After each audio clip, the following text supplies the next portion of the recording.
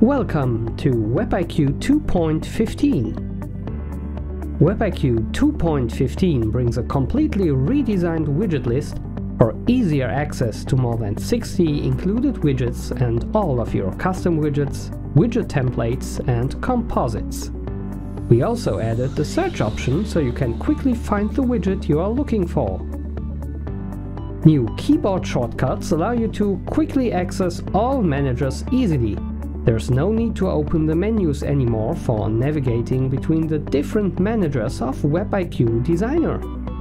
The improved hierarchy now not only shows all of the sub-elements of the selected widgets, you can now also copy, move and delete multiple widgets at the same time.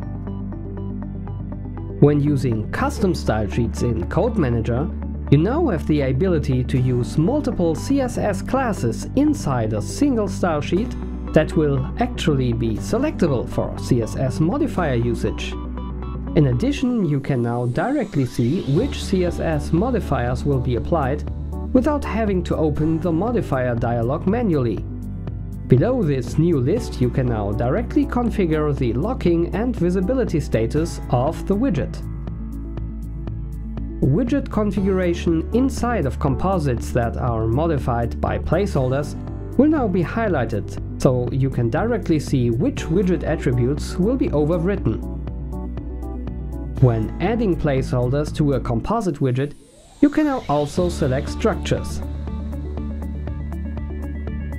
The new autocomplete functionality in WebIQ Designer has been added to the item selection, the list of UI actions and the CSS modifier lists.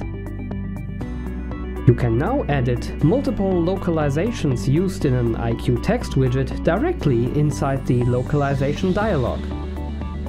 In the Alarm Manager, you are now able to edit the corresponding alarm text directly, without having to open the Localization Manager ever again.